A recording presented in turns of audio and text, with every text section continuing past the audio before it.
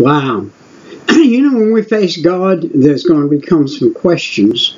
One of the questions is, listen to this. The author of this book, the Bible, is God. He authored it. And he wrote it. What did he write it for? He wrote it that you and I could take it and learn by it. And learn how to live by it. And learn how those that originally started with God, what their mistakes were, that we don't make those same mistakes. Now, informational speaking like this right here, right now, is not necessarily overly interesting to many people. But are you going to stand before God and say, I read your book? Look at this. Let me read a little thing, a little excerpt in my Wilmington's Guide to the Bible.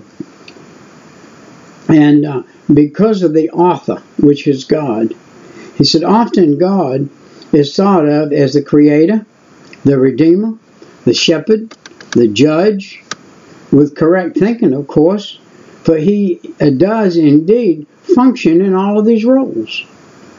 But there is a great accomplishment of God which is almost always left off the divine attributes of the list compiled by men. And this wonderful but forgotten role is the author. God has written a book. And that profound and precious book is the Bible. The B-I-B-L-E, the little song we learned when we were children. Oh, the B-I-B-L-E, yes, that's the book for me. I'll stand alone on the Word of God, the B-I-B-L-E. Wow, woo, wee. And testify to by any human author that the nicest thing one can say to an author is, I've read your book. Woo! Isn't it going to be nice to stand before God and say, I read your book? And received as much as I could out of it. There are many things that I didn't receive because I didn't know how. But it's tragic, but true, and a fact that many Christians who will someday, alone with other believers, stand before the judgment seat of Christ, will be sadly forced to admit that while they were saved by heeding the salvation message out of this book, God's book, they nevertheless failed to take the time to read it. They're too busy doing other things. Too busy. If I took all of the time before I got saved, if I had took all the time that I smoked cigarettes and had been reading Bible, I would have read the Bible through a dozen times. So we do things that instead of reading the Bible that we could do and be reading the Bible. So if for no other reason, the Bible should be carefully read to allow the believer to proclaim to Christ on that day, Dear Jesus, there were many things I didn't do on earth that I should have done, as well as other things. But one thing I did do, I read your book. Woo! That's going to be nice to be able to proclaim that. But if you haven't read his book, you don't have the power that you need to live a Christian life. It's in his book. Because of the often repeated command to read it, all the way through it, it's this book of the law shall not depart out of thy mouth, but thou shalt meditate therein, this book of the law, day and night, that thou mayest observe to do according to all that is written therein.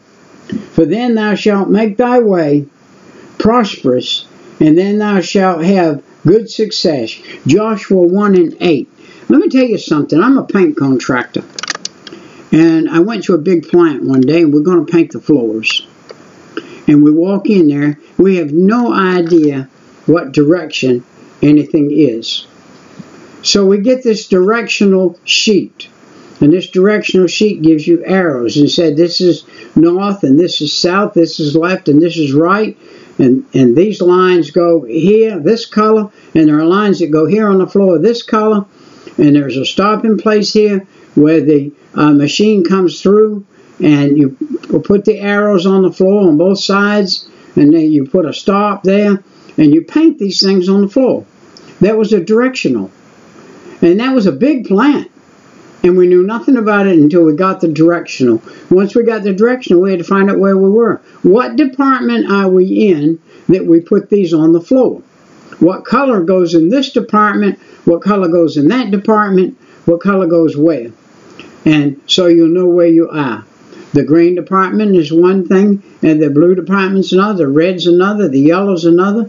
These areas are different things, but they're all on the same floor. And they all work together. Well, this is the Bible. That's just like the Bible. The Bible is compartments. And it's compartments of different things. And it's all put together. And when you study it through, you get the end of it. You know how to look down on it and know where you are.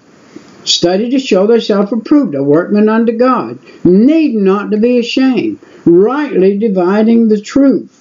2 Timothy 2:15. But he answered and said, It is written that man shall not live by bread alone, but by every word that came out of the mouth of God. Matthew 4:4. And then we see especially to be noted is this last verse. Jesus said, every word. Jesus is responsible for every word in this book, because the Bible is God's chosen way to accomplish his divine will on this earth. And he's going to do that. Sinners are saved through the message of the Bible. Nobody has ever been saved without the message that comes from the Bible. And so whosoever shall call upon the name of the Lord shall be saved. How shall they call on the name of the Lord if they have not believed? And how shall they believe if they have not heard? And how shall they hear without a preacher? Except they be sent. As it is written, how beautiful are the feet of those that preach the gospel, and the peace, and bring glad tidings, and good tidings, and have not obeyed and have obeyed all the gospel. For Isaiah saith, the Lord who hath believed our report. So then faith cometh by hearing, and hearing by the word of God. And this is what I'm doing. I'm speaking the word of God so that you can hear it. And I'm going to be in Genesis chapter 9 when I come back into the book. Right now I'm doing an exploratory expansion of what we're doing. But Peter, standing up in the 11, lifted up his voice and said unto them, Ye men of Judea, and all ye that dwell in Jerusalem, be this known unto you, and hearken to my words. Acts 2:14. Now when they heard this, they were pricked in their hearts, and said unto Peter, and unto the rest of the apostles, Men and brethren, what shall we do? That's a good question. If you're asking that question, you need to follow this thing. Acts 2:37.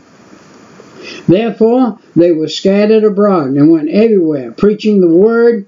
Then Philip went down to the city of Samaria and preached Christ unto them. And the people were of one accord, gave heed unto those things which Philip spake. Wow.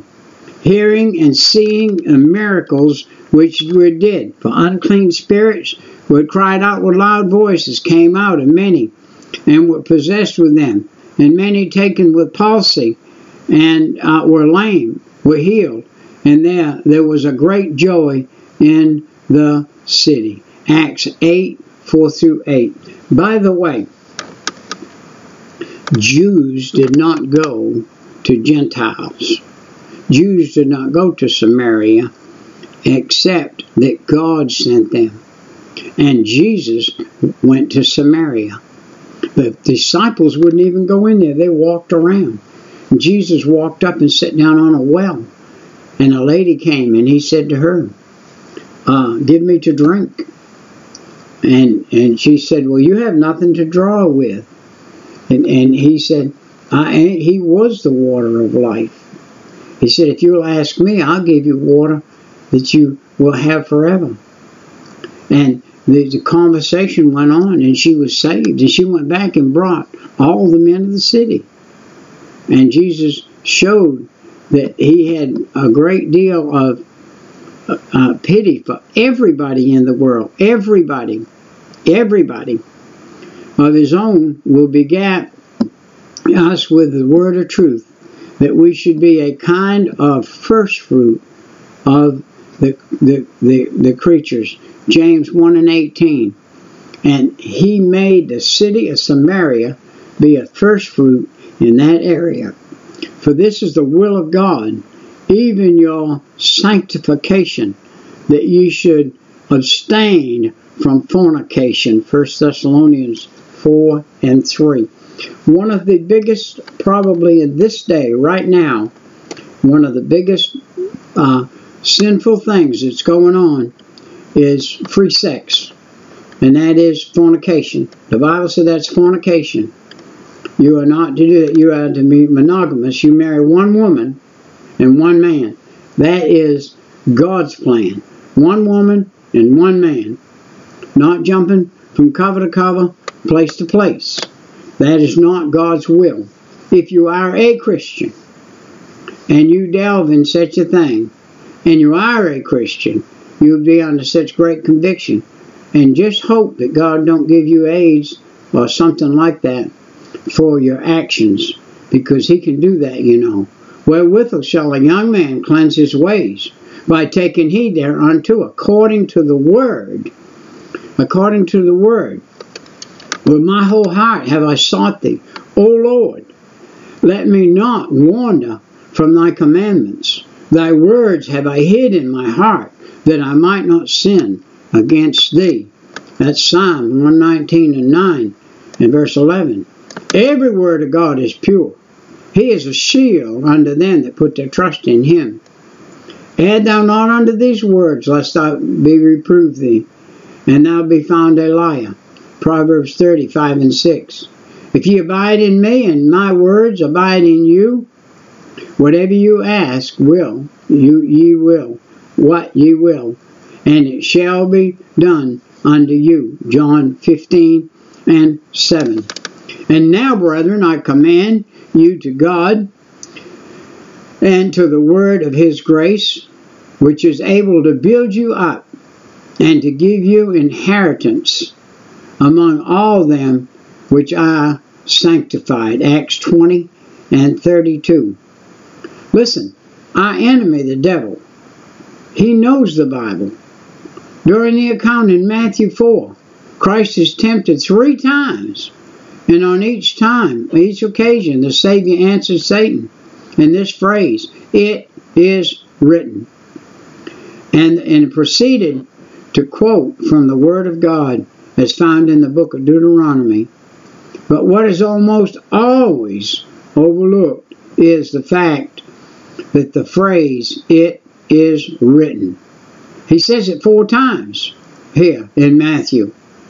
And then on the 4th time, the devil, using the quote of Scripture to Christ, noted the background of his point. Then the devil, taking him up to a holy city, and setting him on a high pinnacle in the temple, and saith unto him, if thou be the Son of God, cast thyself down. For it is written, now he's quoting Bible, he shall give his angels charge concerning thee, and their hands they shall bear thee up, lest at any time thou dash thy foot against a stone. Matthew 4:5-6. Here Satan quoted Psalm 91:11-12. It is taken completely out of context, to be sure. But how did Satan know about that in the first place? The answer is painfully obvious.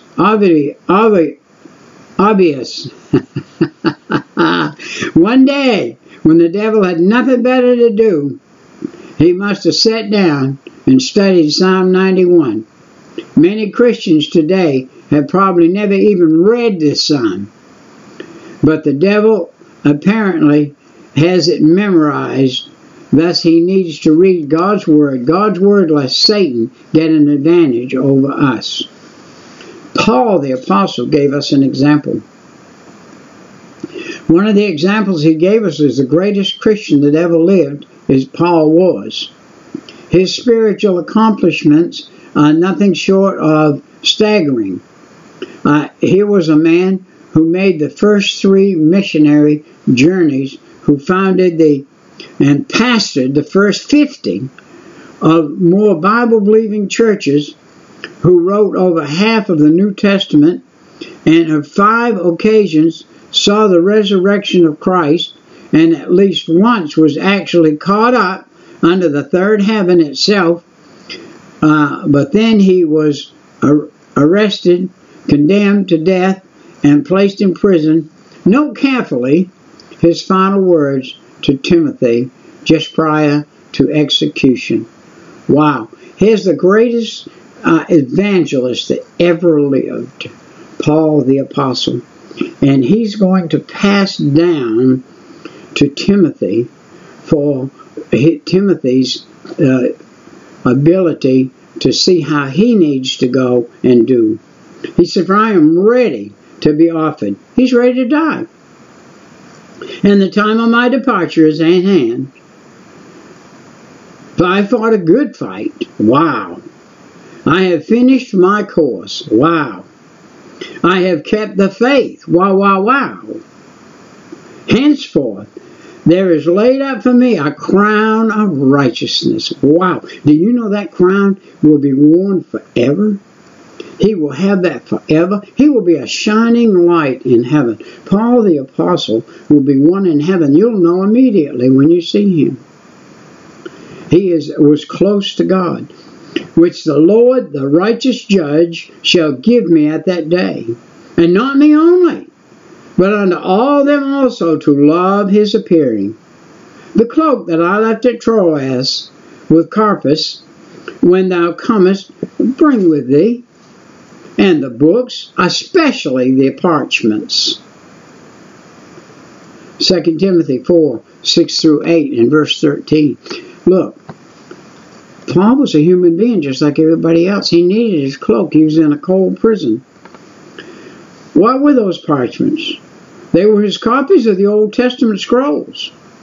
The point to be made here is that in spite of his marvelous achievements, and the old apostle still felt he could profit from studying the Word of God on the eve of his death. Here's a guy going to die the next day, and he wants to read some Bible. Wow. I tell you what, when you get full on, when you get a problem, when you get in trouble, when your mind is caught up in trouble, open up your Bible and read. Grab your Bible. I keep a New Testament in my glove compartment. I keep one on the seat. I keep a Bible on the seat. I have a Bible in the back seat. When I open the back flap on my wagon, I have a Bible back there. I have Bibles everywhere that should a moment approach me, that I'm having a moment of a decision that's a problem maker, I open the Bible and read something. Just read something out of the Bible. It's better than taking an aspirin. It's better than a Tylenol.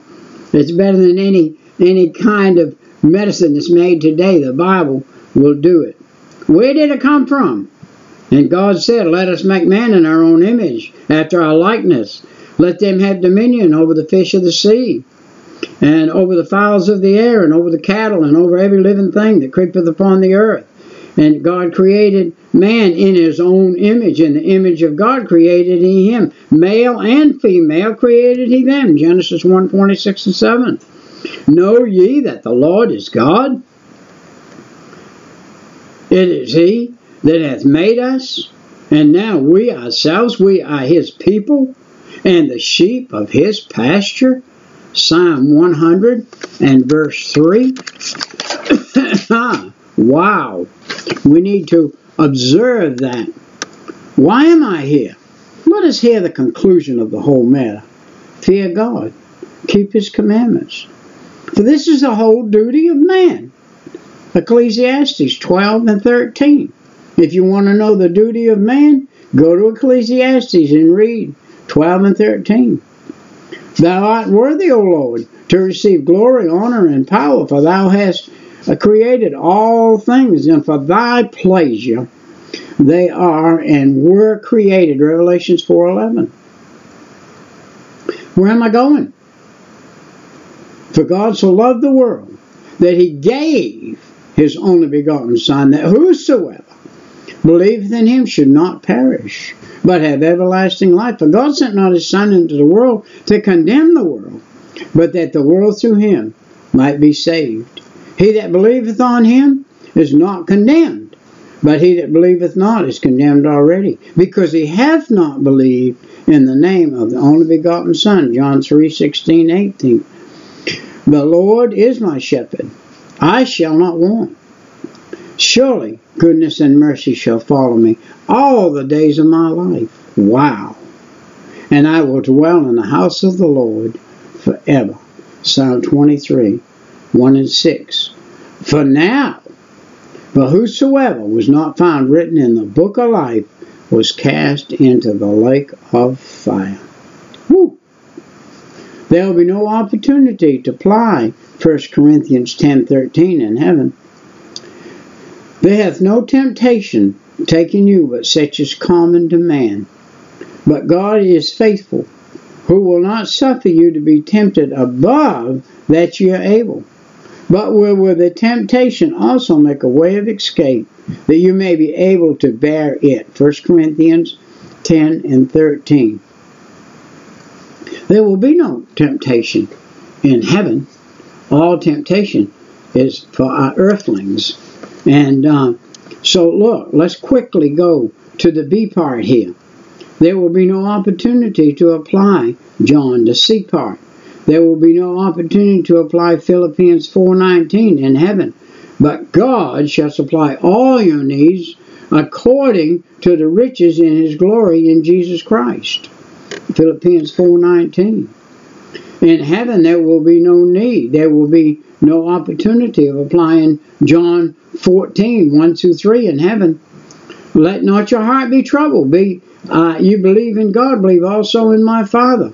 My Father's house there are many mansions. If it were not so, I would have told you. I go to prepare a place for you, and where I go, there you may be also. In heaven there will be no sorrow.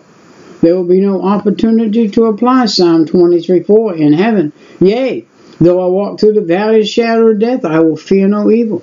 For thou art with me, thy rod and thy staff, they comfort me. These are Bible verses that we have in the Bible, because the only ultimate proof of our faith is the Bible. To introduce the 8th and final reason for studying God's Word, to follow an imaginary situation is the purpose. Often the unbeliever hurls the following accusation at the believer. Oh, you Christians, you're all alike. You're so dogmatic. You think alone and right, and everybody else is wrong. How can you possibly be so sure that your belief is true? Well, I got an answer for that question, and that is, we're often asked in a scoffing manner, is nevertheless a fair one. How does a child of God know his faith is only, and the only one can be accepted and correct? Let us suppose that you are invited to an important social function in your hometown. Attending this gathering are people from all over the world. As the introductions are made, it slowly draws upon you that the only professing Christian there is yourself. You are subsequently introduced to a Buddhist, a Confucius, a Hinduist, a Muslim, and other individuals, all belonging to various non-Christian religions. After the pleasant dinner, the conversation gradually turns to the matter of religion. Your hostess realizes that subject to be of general interest suddenly announces, "I have a wonderful idea. Since anyone here seems to have a great interest in religion, may I suggest that we share with one another by doing the following. Each person will be allowed to speak uninterrupted for 10 minutes on the subject, why I feel my faith is the right one." Well, a group quickly agrees with the unique and idea, provocative. Then with a warning, she suddenly turns to you and exclaims, "You go first." There's the Christian guy. He's got to go first. All talk immediately ceases. Every eye is fixed on you. Every ear turned to pick up your first words. What would you say? How would you start? Let us quickly list a few arguments which you could use. You can't say, "I know I'm right because I feel I'm right. Christ lives in my heart."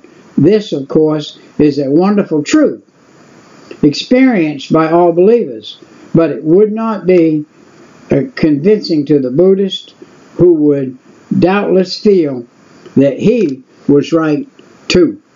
Two more little excerpts here. You should say, "I know I'm right because Christianity has more followers in the world than any other religion." This is simply not true today. Actually, the sad truth is evangelical Bible-believing Christians is a distinct minority in the world today. The Muslims would doubtless quickly point out to you that you can't say, "I know I'm right," because Christianity is the oldest of religions. Ultimately, of course, this is true, but the Confucianists might counter that by presenting his teaching centuries before Bethlehem. Since of that course, he would not understand the eternal existence of the Lord Jesus Christ. This then argument could not be used. What could you say? And really, what would you say? Have your disposal only a single argument? But that argument, that weapon, used in the right way, would be more than enough to overwhelmingly convince any honest and sincere listener at the social gathering. That wonderful weapon, that unswervingly argument, is one's own personal copy of the Bible. What could you say? Well, you could hold up your Bible and confidently proclaim this following. Look at this. I know I'm right because the author of my faith has given me a book which is completely unlike any of the books of your faiths. It could then continue until your time ran out by pointing out the unity, the indestructibility, and the universal influence of the Bible. You should discuss its topically scientific, prophetical accuracy. Finally, you might relate exciting examples, perhaps of the greatest single proof of the supplemental nature of the Bible, that it is marvelous, life-transforming power. Of course, it must point out neither the Word of God nor the God of the Word can be scientifically analyzed in a laboratory test tube. The divine Creator still desires and demands faith on part of His creation. See Hebrews 11, 1-6. But He has presented us with a heavenly textbook to add us this needed faith. In fact, the Gospel of John was specifically written that you might believe that Jesus is the Christ, the Son of God, and that believing you might have life through Him. Wow. Well, this has been a fairly long, drawn out 29 minutes, here, it'll be 30 minutes time I close out. Explanations. Why? Why should we get in? Why should we get in? And if we get in, where will we be? Well, I can tell you where I am. I was headed for hell and probably would have died before I was 31. And God turned me around. Now I'm 78, headed for heaven. And God has given me the health, the ability, and the strength to get up and do this thing on the YouTube that others may be able to have it. Perhaps I'll be dead and in the grave by the time you see this. Because when this is on here, it's on here permanent. And it'll be here, Lord willing, all the way to the day that everybody goes to heaven. Maybe used in the 1,000-year reign. Because it's all going to be the truth. This Bible is going to be the truth in the 1,000-year reign. Just like it is now. In this reign that we're living in. And this reign that we're living in is going to end pretty soon. And when it does, wow, this book tells about it. I've got I got right here in front of me would be another 30 minutes talking fast as I could to get through it. But we're going to call this a wrap right here. And it's been good to be with you. And we'll see you next time. Right. Bye-bye. What I do. My fingers are shaky.